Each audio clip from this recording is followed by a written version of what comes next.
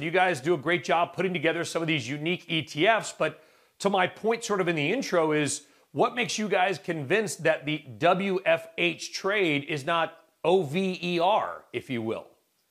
Yeah, well, we certainly got into an environment where we've seen days where it's a work from home trade winning versus the reopening trade. But we need to take a step back and think about this pandemic causing societal transformation change. And one of those in particular is the greater acceptance that society has toward remote work and the ability that technology allows for people to work from home or wherever that may be. So this ETF is constructed with the 40 stocks that we believe give investors the best exposure to the potential for work from home to continue to propel and actually not just be a fad. As we know, the reopening process has been choppy and will continue to be choppy. So I think companies and employees are learning that if they can find a way to be productive, whether that's being partially at home or in the full-time in the office and then sometimes at home, that you need the technological pillars that are going to help power that going forward. Okay, I am going to channel the inner genius of my good friend and colleague Tyler Mathisen with one of his famous two-parters. Are you ready, David? What are the biggest holdings? What are the biggest holdings in that ETF, and are they overvalued given that so many people have been piling into what seems to be the same trade for a long time? Well, I think that's a reasonable question. Investors should understand what the valuations are of this particular ETF, of course, versus the broader market. But what's interesting, if we look at the top 10 holdings, some of these, to your point, are names that you know. You'd expect Zoom to be in there. Zoom is a stock that's up 280% on the year. It's the poster child for work from home because investors flocked to it early because people were using it not just for work, but also to communicate with their families and such during the worst of the pandemic. But there's other names in there like Twilio. This is a name that people might not know.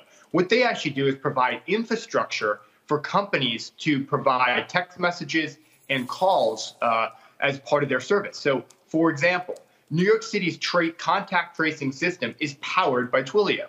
Other names in the top 10 holdings are going to be names like Okta and Fortinet. These are cybersecurity names with tons of data floating around the globe with employees in disparate locations because much of it is being stored in the cloud. Cybersecurity threats are going to be on the rise. So the cyber names are required to sort of be in a basket that's representative of the work from home theme. But when I look at valuations, here's what's interesting, Brian.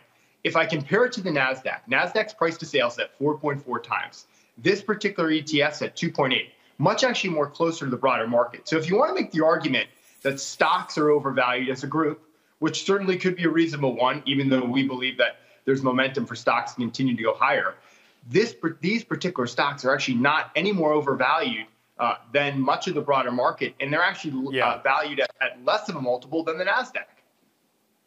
Well, I want to steal thunder from a coming guest, Eric Johnson at Cantor, who's got an amazing stat on just how big tech really is. Maybe does that mean, David, to you, that the big tech stocks that have been powering pretty much everything are wildly overvalued?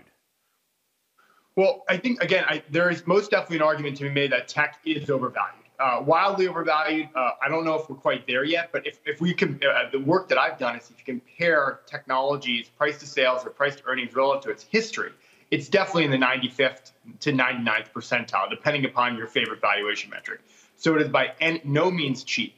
But what we think is interesting is investors maybe can start thinking about, again, not just piling into the trades that have been working. We know big tech has had exceptional run, but many of these names in the work from home ETF, some of them are household names that you might know, but many of them are not. Because what's interesting here, again, this theme that we're seeing begin to play out and what we believe has lasting power. Because if we look at the PwC CFO survey, 54% of CFOs said that for jobs that allow it, they're going to continue to make them have the ability to actually work from home or work remotely.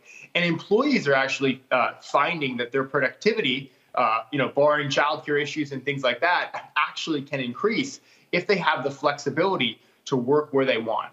We know there's two levels here. One is, of course, the top line difficult health crisis that we're seeing. Plus, if we take a step back and say, what do employees really want? They want flexibility to be productive wherever that may be.